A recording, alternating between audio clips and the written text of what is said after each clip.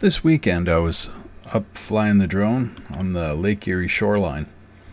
It's so nice when you get up in the air, you can just see for so far, but you're sharing the air with these birds, purple martins, who are aggressive hunters towards insects. There are a couple of them right there. They're coming up, there's some unfamiliar bird in the air around them, and they're coming to take a look, and they won't tolerate me being there for very long. So I saw them, and I said, well, and now I see some others flapping by. That guy came in for a look. I think I better get out of here. So I start to skedaddle up the shoreline. I thought maybe if I get out of their turf, they'll leave me alone. And so I start meandering up the shoreline.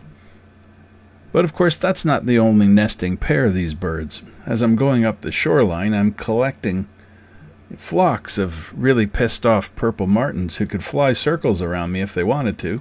And at this point, they're just curious because I'm moving. But if I hang around for any length of time in one position, I could be in trouble here. Now, the last thing I want is to hurt these birds with the propellers. So I suspected that when I turned around, I was going to have a little flock after me, and sure enough, here comes an angry flock of them.